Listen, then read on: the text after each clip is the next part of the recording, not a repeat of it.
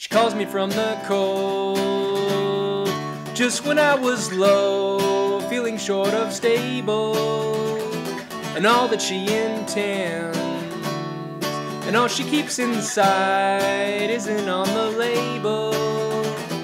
She says she's ashamed, and can she take me for a while?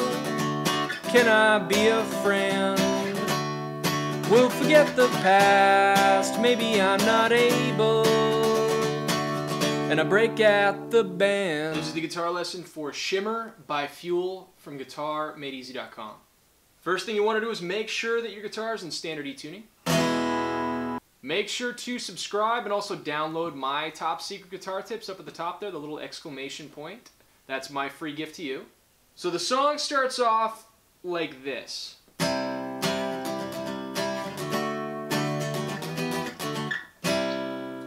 So how I play that part is, it's kind of like a bar chord or a power chord, but we're actually leaving out the G string. We're not really playing the G string.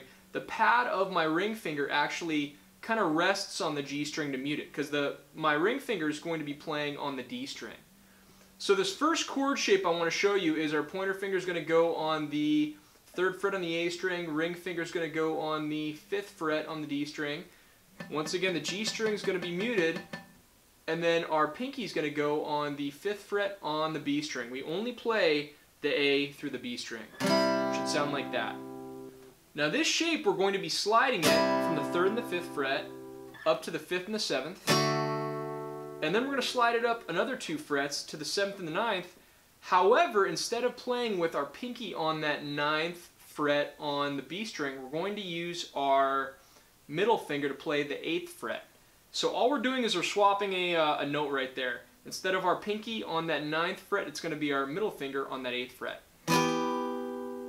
So those are the 3 chords you got to know for the verse. The trick to the verse is all how you strum it. It's got a little bit of an elaborate strumming pattern, but if I break it down really slow and show you guys how to play it, you should have no problem getting it. So when we play it fast, it goes like this.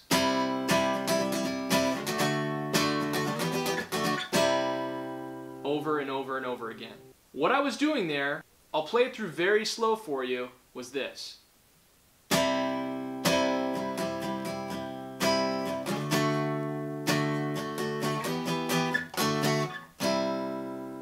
Even slower.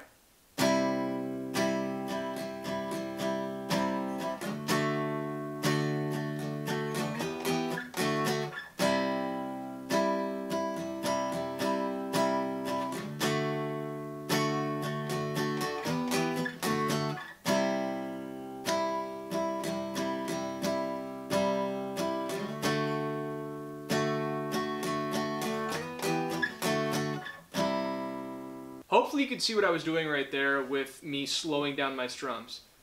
Now for the verse, there's a little bit of a change up in there. It's kind of hard to hear, but as he's playing the verse, 2 lines, he actually plays this. It's the same chord progression, however the rhythm changes up a little bit. It goes...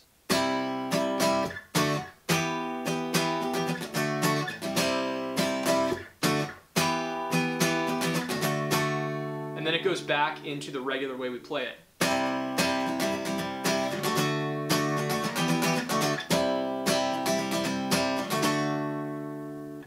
So how I played that little change up was I play it like this.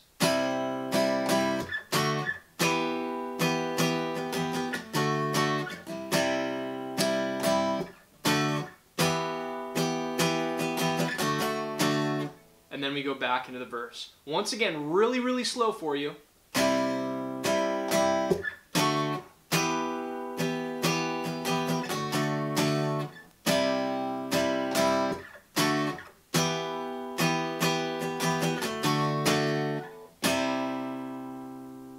Now the next part is kind of like it's almost like a pre-chorus or a chorus.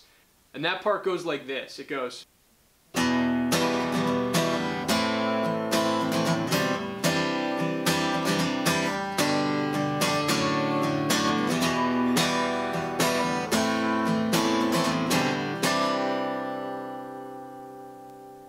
So what I was doing there was I was playing an E minor chord, and then A minor, And then I leave my pointer finger on the strings, and I just take my middle finger and I hit that 2nd fret on the A string. And then I go to a C add 9, and then a G, and then this is a D with an F sharp bass. So let's talk about some of those chords there. I know some of them might be a little bit new to you. After the A minor, you can hear that little change. There's a note in there that he hits, and that's going to be this 2nd fret on the A string. So he goes, hear that? Right there? So that's the note that I was hitting right there, the 2nd fret on the A string. Then we go to a C add 9, which is just like a, well, it's basically a C and then you add the 9th, but it's kind of like a G, but you just move your middle finger now to the 3rd fret on the A string and your pointer finger on the 2nd fret on the D string. It's kind of like a compressed G, at least when I look at it, that's what it looks like. And then we go to a G, which we just move our fingers back to playing a G, so you just move them up a string. And then we're going to make a D, and we're going to put our thumb on that 2nd fret on the E string. So when we strum it out, the strumming pattern changes a little bit. I'm going to play through it very slowly so you can see it.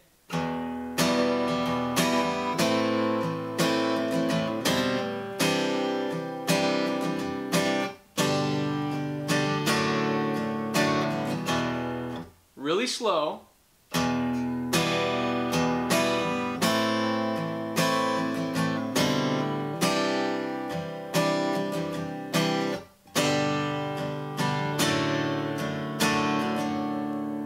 And the second time around, we finish on that C add 9.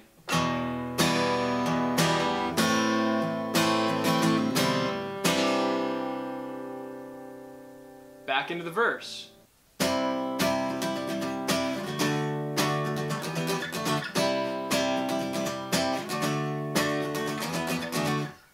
There is a bridge to the song, and all it is just a rest on a D chord. It goes strum D, and then you can go 5th fret on the E, 4th fret on the E, 5th fret on the B, and then 2nd fret on the G.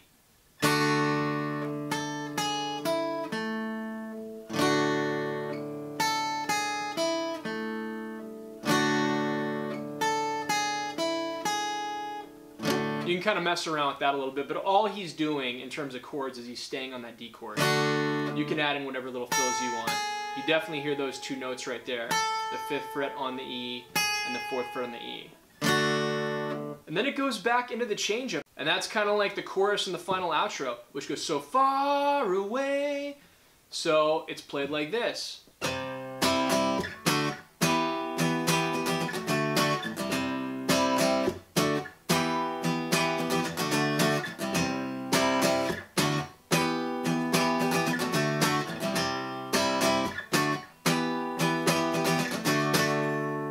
And then it ends on the very first chord we played in the song, where we're on the 3rd and the 5th fret. Remember, pointer finger on the 3rd fret A string, ring finger 5th fret D, and our pinky is going to be on that 5th fret B. And we go da na na na. Alright guys, I hope you liked this one. Please subscribe to my channel. Download my free gift to you. That's my top secret guitar tips up there at the top. It's the little exclamation point link. And yeah, I put those together for you to rock, to live and play like a rock star. Seriously, if you incorporate these tips into your everyday life, you will take your guitar playing to a whole new level. So check them out, and I'll see you on the next guitar lesson. Thanks.